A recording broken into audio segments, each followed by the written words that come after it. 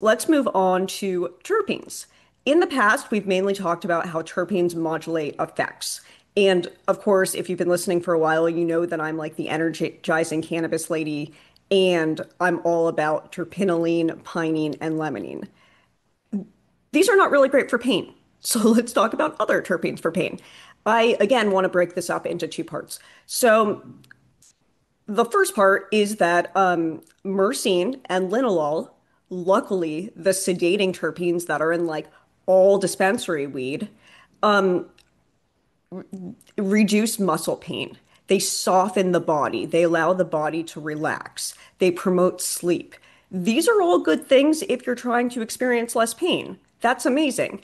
They do have a sedating quality, and that's okay for a lot of people who just want to sleep well through the night. What's more interesting, there's always going to be a more interesting thing with me, by the way, so you should probably subscribe just to get ready. Last week, we had a pain researcher on the podcast, Dr. John Stryker, who studies in his lab two specific terpenes that don't really have anything to do with energizing or sedating.